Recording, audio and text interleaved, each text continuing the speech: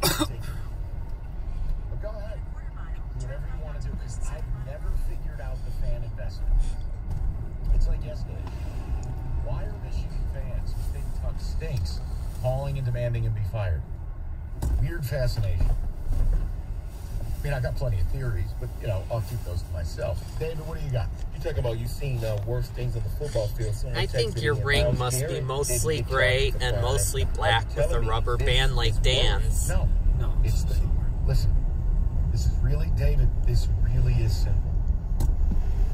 You had Ward and Jim trump this thing up post-game like it was the Kennedy assassination. Then you have the Ann Arbor police get to do their deal. And it was going to go to the Washtenaw, AG, who's a Michigan fan, whose social media is plastered. He's a ticket holder, I think. Like, you knew where this was going to go. So, from the very beginning, I'm like, just do what you're going to do with the kid who swung the helmet. Everybody else should move on. And even now, the mere suggestion that Michigan's pregame, in-game, and post-game actions escalate things. Oh my God, you can't say that. No one's absolving State. No one's saying Michigan's more to blame. But you guys continue to have problems in that game. You continue to have problems. It's like what we did with Juwan last Friday. You continue to have problems with your basketball program, with altercations. If you go out to a bar every weekend and you and your friends find yourself in a fight, I have bad news for you. It's not the bar, it's not the bouncers, it's you and your friends. So, the fact you can't handle just saying, hey, you're a part of it, I don't know what to tell you. That's on you, man. It's not on me. David, go ahead. The entire incident is chicken bleed. You suspend the kid that swung his helmet for the season. The others sit out for a half the next game. Heat of the battle is all it is, and I'm a Michigan fan. Don't ruin the kid for one incident. No. And again, I would have been fine having every player involved suspended for a full game, maybe two. I'd have no issue with it. None. But see, again, it doesn't fit the narrative. I'm not absolving you. I think the fact that this is dragged on, it's atrocious. Ridiculous. Because I'm only worried about OSU and JJ not being able to hit his deep receiver. I know, man. We're going to talk about it, and obviously the game's not till Saturday. Lions play beforehand. Look, the biggest concern should be Blake Corum, not availability, because he's tough as nails, but if he's limited, and this Donovan Edwards mystery thing of if he doesn't play, that's a huge problem. A huge problem. Go ahead, dude. Yeah, someone says, Mike, you are complaining for no reason. This is how the criminal system works. Charges are filed, charges are dropped, everyone moves on. Yeah, great. You have no idea what you're talking about. Thank you. We're talking about a football tunnel incident that was made into the Archduke Ferdinand being assassinated, and it has reached a ridiculous level. There shouldn't be charges beyond the player who swung the helmet. But thank you for your participation. The AG is a bum for taking the case. This clear conflict of interest, this was blown way out of proportion. Okay. Because I actually hate the 7 players have misdemeanor charges, but your onslaught of straw man makes me be on the other side of this argument. John, what's the straw man? Tell me, what's the argument? I said take the guy who swung the helmet, throw him out of school. He should never play for us again. You can suspend the players for even being around it for a game or two, and we're done here. What's a straw man about me thinking this thing playing out in the legal system's a joke? What's a straw man about that? What's a straw man of acknowledging why the hell are your players going up the tunnel? Skipping around like the Sound of Music. Why? Tell me. What's a straw man about? You're welcome to dial in. I don't. David, go ahead. This is all a farce. Michigan has opened Pandora's box, and this is a terrible precedent to set for the entire sport and the world. I remember. Hi, Evan. What's going on, buddy? What's going on? You got something you want to add? I'm just curious, and one caller was going to say it, he made a good point. Just, how is this different than somebody, like... It's just new asphalt. During the game. Like, That's just new asphalt that they're putting in. Somebody swings during the game, are they going to call the police? No, it is different in this regard. It's posted. But I'm just a believer you can handle it within the programs. You suspend your guys, you move forward. That's not how Michigan won. And when people ask what could the university have done, I mean, it is their responsibility in those confines, in that building, to protect the players, right? It's the same as if a crazy fan ran onto the field and tried to attack. You have to protect those kids. Or touch the opposing head coach. Yeah, Evan, I'm with you. Like, that's the whole point. Like, it's the idea that it arrived here doesn't surprise me because we all knew it's where it was going. It was the behavior in the moments following. But this has all been teed up. So good. I don't know. They wanted these 8 players. Fine. They'll never play for State again. It doesn't. It's whatever to me. No, and they made an awful mistake out of being hot-headed in the moment, right? I mean, if they had a chance to sit back and think about it, they probably wouldn't have done it. But the kid that swung the helmet's inexcusable. But yet again, let's not act like these are all level-headed people during that instance. No, and there's one kid who should face charges. Swinging a helmet, you straight up. No place for it. The rest, I just think it's over. It's just an awful situation that game happened the day before or 2 days before Halloween, and now a day before the next holiday, we're still talking about it. No, that's again. Mike in Northville. Mike, what's going on, bud? Hey, It's white cold.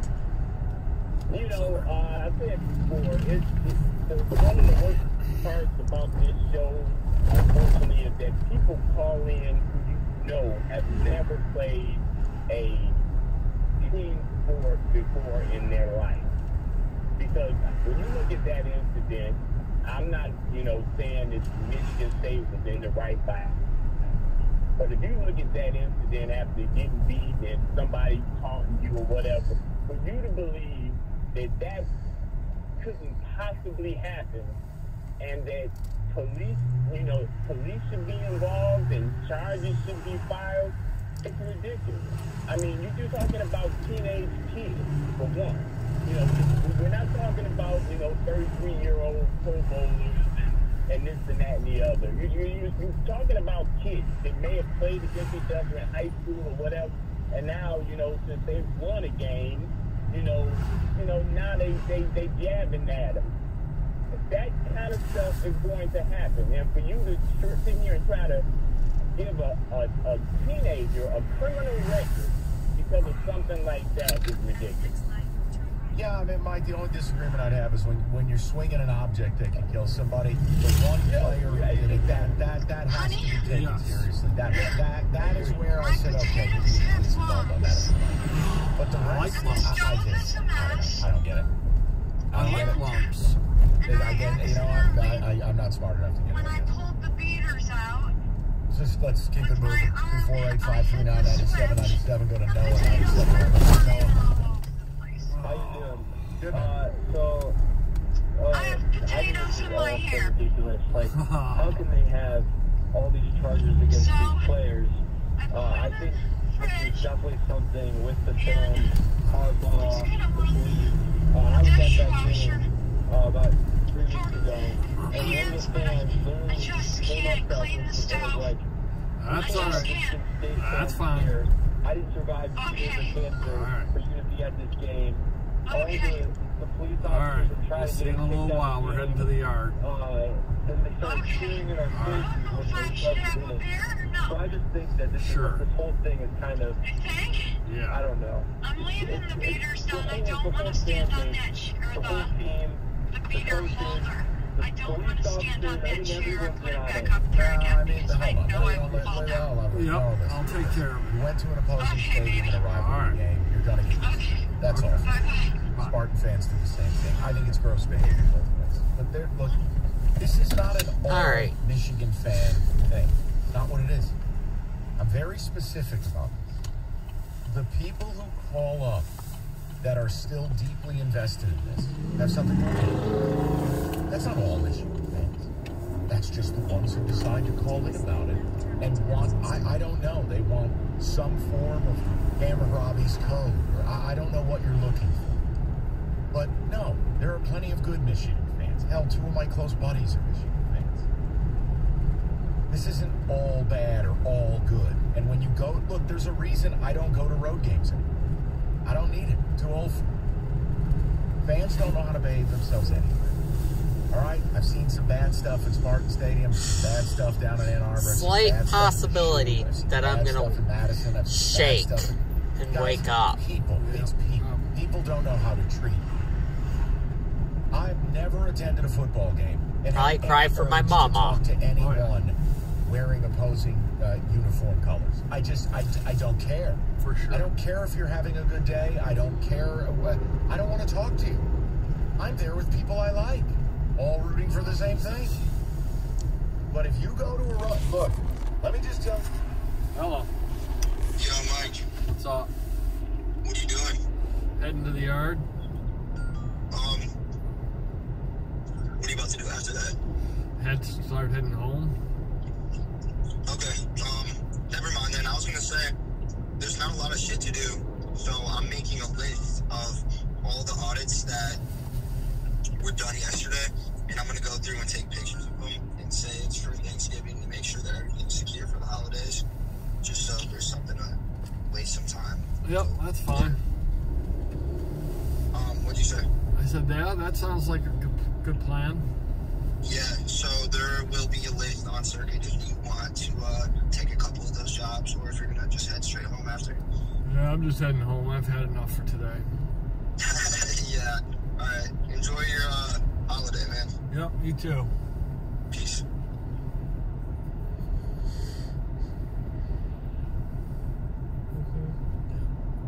Yep.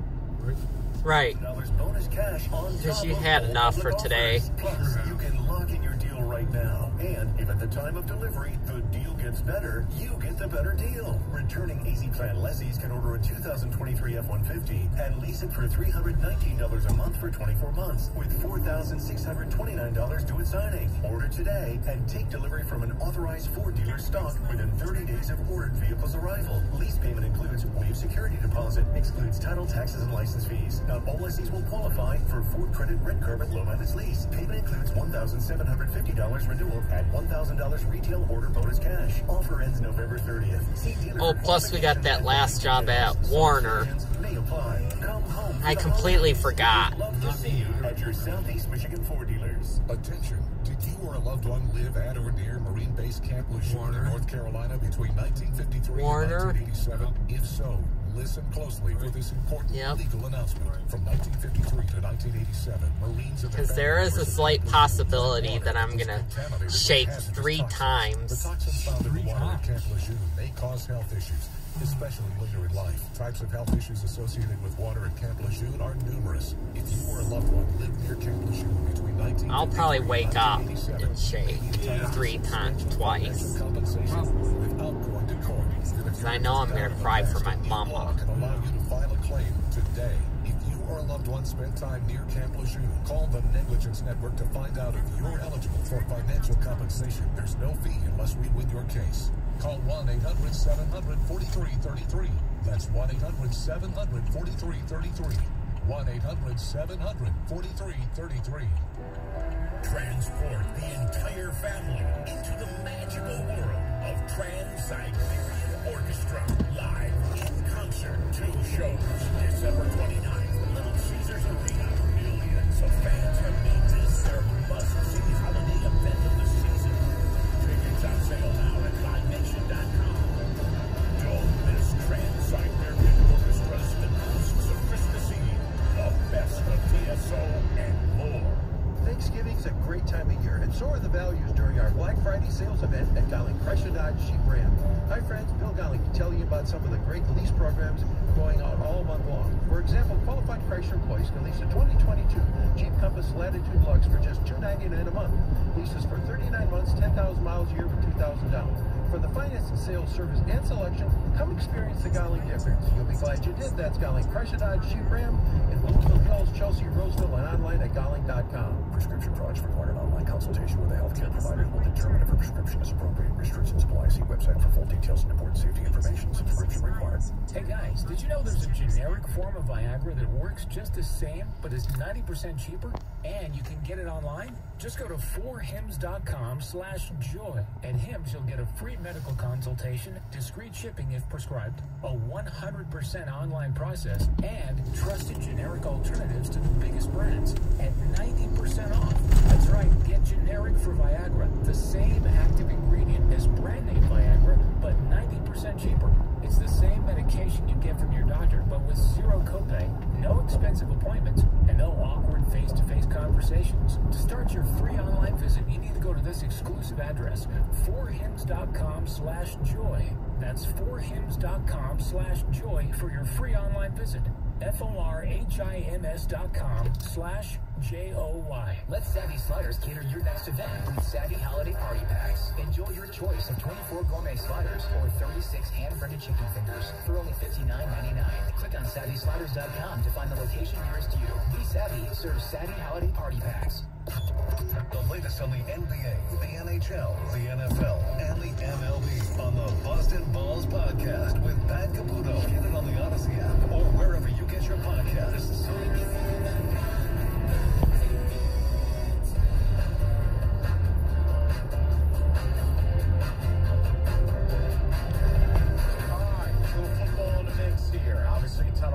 Today, a little Michigan LSU, but let's do football today, see what David's got on his mind. That's a disaster we're going to have. I can't believe what I'm seeing right now. He missed the extra point touchdown! Football today. I'm going to start with a positive quarterback story, but let's start with the negative stories first, because we have about 3 changes that have been announced coming up this Sunday. The Panthers announced that Sam Darnold will be the starter at quarterback on Sunday. And then just today, the report from NFL reporter Mike Garafolo reported that Kyle Allen will be the starter for the Texans on Sunday. And then the big one happened today. The New York Jets have benched Zach Wilson and will start Mike White. Now, let me give you the quote here of Robert Saleh, the reaction from Zach Wilson. It says, he said, "Why now? Why me? I want to play." So he sounds upset about it. Doesn't say it's over for Saleh. Saleh didn't say it's over for him, but he's benching him now. Look, he stinks. That's all there is to it. I've said this to you from day one. I didn't understand why he was taking number 2. He plays a brand of football that's just not going to work in the pros unless you're Patrick Mahomes. And when you look at him, David, he's about a 55% passer, turnover machine. And that performance Sunday were 2 total yards in the second half of a football game. And then they ask you, do you feel like you let the defense down? And you say no. It was destined to go here. Now, I'm not telling you Mike White's going to be some revelation, but people in New York wanted Mike White. He had flashes last year. I've said it from Jump Street. I think they're moving away from Zach Wilson again this year. What are you going to do? You can't dump a season that you can make the playoffs in just because you drafted that kid number 2. And if Mike White wins a couple of games and they make the playoffs, how do you go back to him next year? And I did see an NFL reporter, there was a fan that sent a question on Twitter to him, and the reporter basically said he's thinking about the other guys in the locker room. You can't think about just Wilson being upset that you're going to bench him. By the way, Mike White, this will be his 4th start. He's 1-2 as a starter.